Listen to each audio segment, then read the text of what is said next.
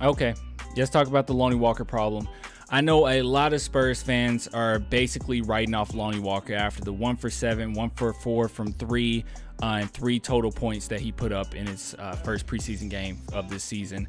And I have to say that, yeah, it was pretty disappointing, but I'm going to use this more of a critique of Lonnie Walker and just some of the things that I'm seeing, good and bad. So right off the bat, Lonnie Walker, this is the good. This is probably the biggest good that came out of watching Lonnie Walker. He definitely had more in his arsenal during this game. One thing that I noticed is that he was doing way more step backs. Like, let's just be honest, if you're in the NBA and you're going to be a great shot creator, you got to be really good at step backs. And that's one thing that I haven't seen a lot of Lonnie Walker in previously, but we saw a lot of that during this preseason game. And he was creating a lot of space, and that's a good thing. But let's be completely real with Lonnie Walker. He can be pretty streaky at times. It just is what it is. I don't know if it's his shot. It seems like it has enough arc, but sometimes he doesn't have that shooter's touch when he's actually in a game. So I understand that it's kind of disheartening from Spurs fans to look at this and say, yo, what's wrong with Lonnie Walker? Is he scared? And I gotta guarantee you he's not. In the game, he played very good defense. He looked more comfortable than he's ever looked, and he's created space.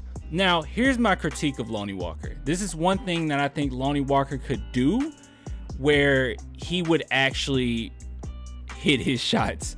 Okay, so Lonnie Walker, he is a streaky player at times. And with streaky players, you guys all know, we all know this, that streaky players have to get going. And they have to get some easy shots to get going. Now, Lonnie Walker, one thing that he's very exceptional at is getting to the basket.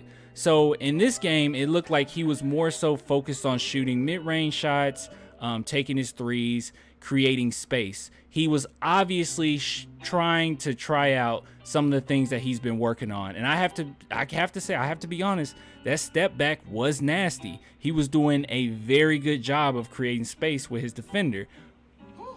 But Lonnie Walker, one of the primary things that he's good at, I would say actually the primary thing that he's good at, is getting to the rim. Those crazy dunks, those adjustments in midair, that's what Lonnie Walker is good at. And I think that if he focused on that and that be his primary, and then allow other parts of his game to kind of catch up to it, I think that he will be in a much better spot because of how streaky he can be.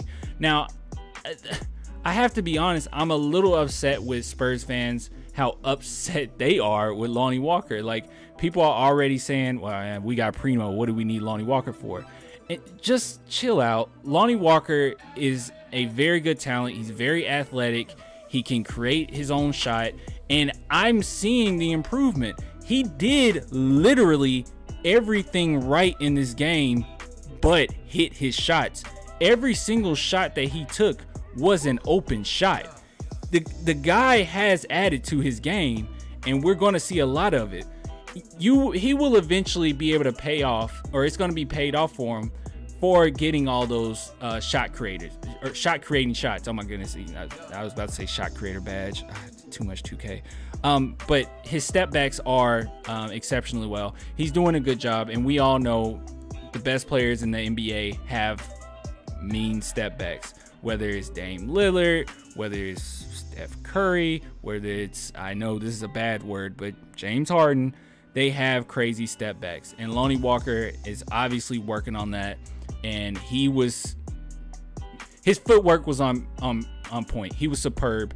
That's the only problem that he's having right now, is that I feel like he needs to get his game going. And it's only one game, okay? It's only one game.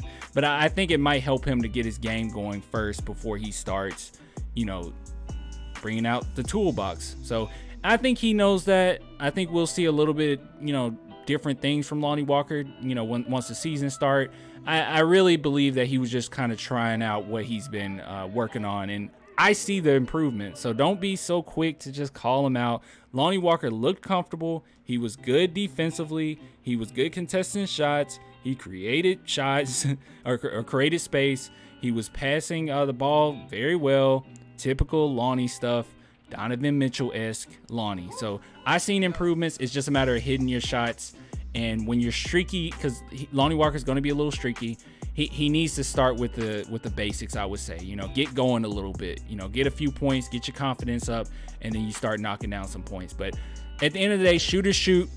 He went 1 for 7. He didn't stop shooting, and every single shot he shot was a good shot. So kudos to Lonnie. I know that it's a little disheartening from fans, but you have to just keep in mind that it's a process. There's way more basketball to be played. It's only preseason, and you know, focus on the thing about preseason is you need to focus on the positives before you start grilling players, like really grilling them. But yeah, I'll get with you guys later. If you could subscribe to the channel, like all that great stuff. Also, if you want to support the channel, you like what I do, $2 a month on Patreon, or you can become a YouTube member, which is also $2. So yeah. All right, I'll get with you guys later. Let me know what you think in the comments on Lonnie Walker, and yeah, deuces, man.